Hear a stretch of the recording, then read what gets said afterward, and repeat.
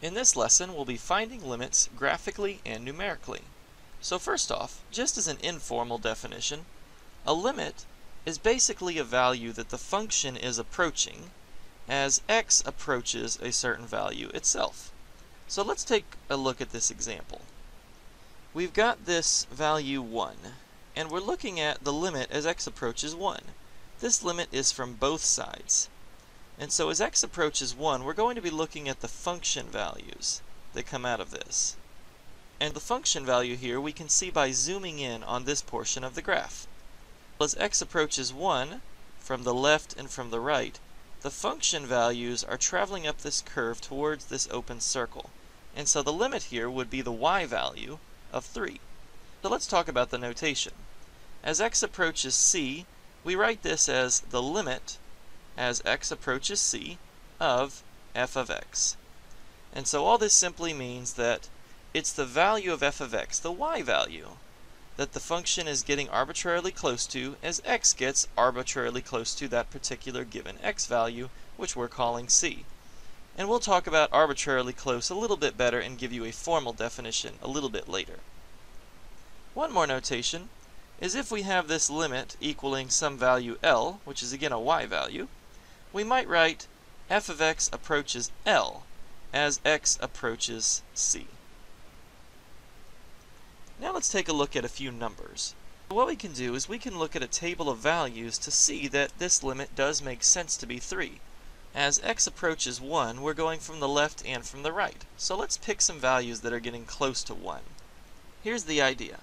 Let's make a table of values. We'll use x and f of x.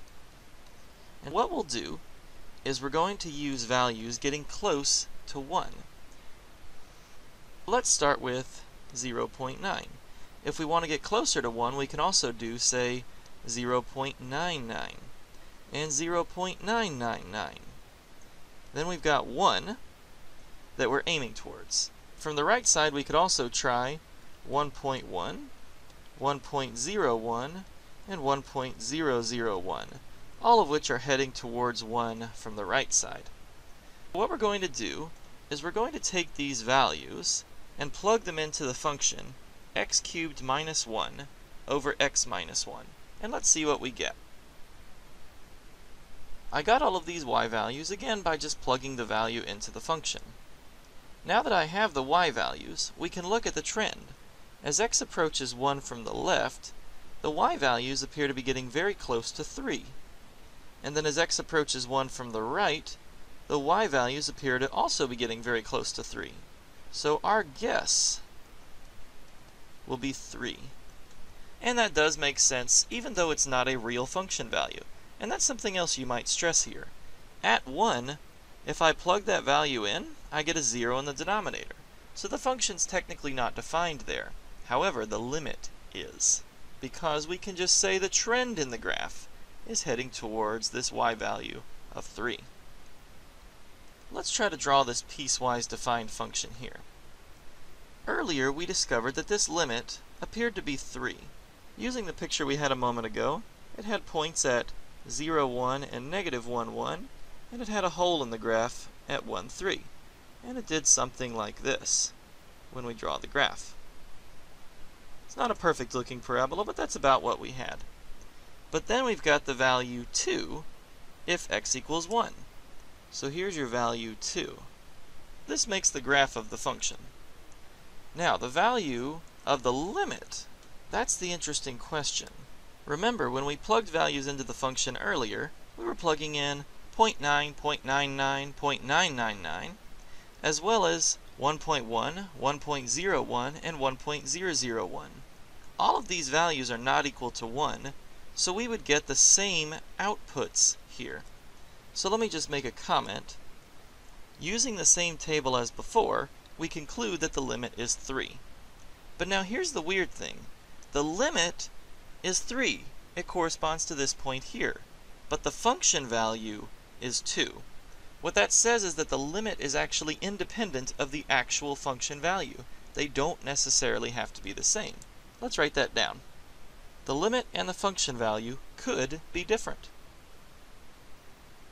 Let's ask a question that seems to make sense to ask. Do you always get a limit? Here's our first example. Now this is a very strange example, and if you just look at the picture, it's kind of hard to tell what's going on in this center area. So one of the things that you can do is you can try drawing on a graphing calculator, and you can zoom in and zoom in and zoom in and zoom in. And what happens is that when you get into this area, you have lines that are going up and down and up and down and up and down. And no matter how close you go in, you'll still see lines going up and down and up and down. So what does that mean? It means that the function never settles on some particular value as you get close to 0. It keeps bouncing up and down. So this is what we call a limit that does not exist. Often we'll use the abbreviation DNE to simply say that it does not exist. This is what we call uncontrolled oscillation. It goes up and down and up and down and up and down no matter how close you get, so there's really no way to settle on one particular value. Here's another example. You'll notice that as x approaches 0, you're getting a very large number. The y values are just going up and up and up and up, and it happens on the other side also. Because of this, we would also say that the limit does not exist. The reason for this one is infinite behavior, which you might also associate with a vertical asymptote. You don't have a limit where you have a vertical asymptote. And then this last one. The absolute value of x over x is a kind of strange looking graph. It comes from the left to 0, but it comes at -1 for its y value. But then it comes from the right at 1 for its y value. So at 0, it's either 1 or -1. Well, which is it? This one does not exist as well. This is officially what we call a jump in the graph. Actually, officially it would be called a jump discontinuity, but we'll define that a little bit later. So here are the 3 ways that a limit might not exist. You can have different values from both directions. You can have a function going to infinity at some place, or you could have uncontrolled oscillation, or maybe it's just that the function never really approaches any specific y value. Now we get to a bit of a tough part of this lesson, and I will say that this theory is more suited for math majors and computer science majors. However, we will talk about it briefly, just to give you a feel for how a limit really works. Officially, our definition of a limit is that if you have points going to C, C is an x value just like before, and you're looking at x is going to C, we're going to look at an interval around C, and we're going to have some L that we're assuming is the limit, and we're going to have another interval around L. So what is this delta and epsilon? Basically what we say is if we pick how close we want to be to the limit on the y scale, there must be some value delta that we can find so that inside of this epsilon scale we have all the values of x lie in between this epsilon interval. Officially, the way that we write this is we say for every value epsilon, which is again a y distance, we can find some value delta, which is again an x distance, so that if we have the absolute value of x minus c less than delta, meaning that the x values are delta away from c, then the absolute value of f of x minus L must be less than epsilon, meaning the function values are no further away from L than epsilon. So this is a bit strange sounding. Now let's say we pick some value epsilon and we want to find a value for delta. What we need to do is somehow reverse the function so that we can look at x values. Let's do an example with numbers first. So precisely what we're doing here for this particular problem is we're looking at delta, and we're trying to find a delta that's going to work in the definition. For the official definition, we're looking for a delta, so that if we have absolute value of x minus c in this case is x minus 0, is less than delta, and we want this to give us that the absolute value of f of x minus L, which is 0 as well in this case, would be less than epsilon, but that's 0.01. So now let's simplify this a little bit more. We can say absolute value of x less than delta gives, well, f of x is x squared less than 0.01. What we do is we work backwards. We actually start with the function part. What we have is absolute value of x squared is less than 0.01. And it's a little bit of a lesser known rule that if you have the absolute value of x to a power less than a number, you can actually just take a root directly as long as you leave the absolute values in place, and you'll get the right answer for the values of x that solve that inequality. With that said, if I take the square root of both sides, the square root of 0.01 is actually 0.1. So what we're going to do is let delta equal 0.1, and that will give us the value of delta that makes epsilon work. Now let's do one theoretical limit here. We want to use this definition to prove that this limit, as x approaches 2, of the function 3x minus 2 is equal to 4. Now we could draw some pictures and we could plug in some numbers like we did earlier, but this in its own right is going to be a theoretical way to show for certain that this works. And I will say that even though we're going to learn other ways to take limits in the future, this particular method is the way that we prove all the rules that we'll use later. Here's what we're going to do. We're actually going to write this as a proof. And so we're going to let epsilon be greater than 0.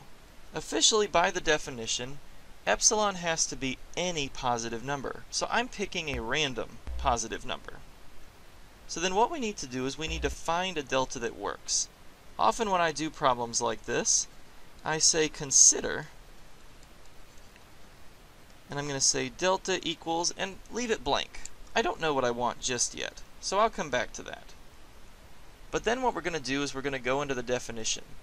The definition says epsilon has to be any positive number, and delta just has to be some positive number that we are welcome to pick. However, we need to pick it in terms of epsilon, so we'll get there. So then what we do is we're going to say then, if the next part of the definition says the absolute value of x minus c, but c is 2, is less than delta, then we will look at the absolute value of f of x, which is 3x minus 2 minus L, and we want to prove that that's less than epsilon. So let's start simplifying.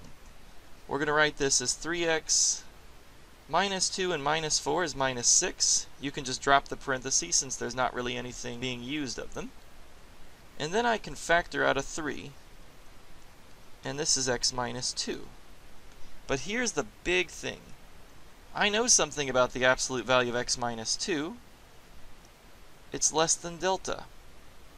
So all I need to do is somehow get this to be equal to epsilon. So what I'm going to do is let delta equal epsilon over 3. Then I get 3 times epsilon over 3, which is epsilon. And that's the end of the proof. Now again, if you're not a math major or computer science major and you're taking calculus, this theoretical background might not be as important to you in the future. However, it's a good thing to be exposed to it. And for those of you who are math and computer science majors, you'll see this again in the future. What we can now do with this theoretical background is in the next lesson we can learn how to calculate limits easily so that we don't have to worry about deltas or epsilons or plugging in numbers or anything. We'll begin to learn what we call the limit laws.